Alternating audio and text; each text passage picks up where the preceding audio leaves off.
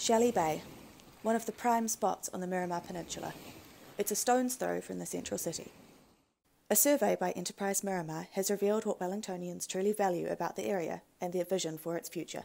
While just under half of the people surveyed said they wanted more affordable housing options for the peninsula, 80% of people said the most important part of any future vision should be the coastline and beaches.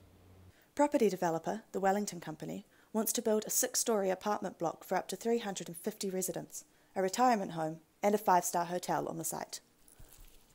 I think it's fair enough that there's some housing provided, not to the extremity that has been proposed. That I think is too much. So my personal view is it's far too intense for the site. We have a district plan that said buildings from sort of 7 to 11 metres high. We've got buildings now, a whole series of buildings which are going to be 27 metres high or proposed to be 27 metres high, so it's not even within cooey. The most common complaint was traffic, with people calling for better public transport and traffic management. The development plan for Shelly Bay would certainly increase traffic to the area.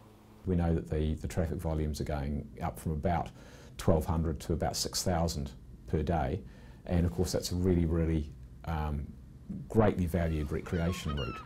For those who value the bay for its beauty and recreation opportunities, the development is simply too much. Kate Green, Massey University News.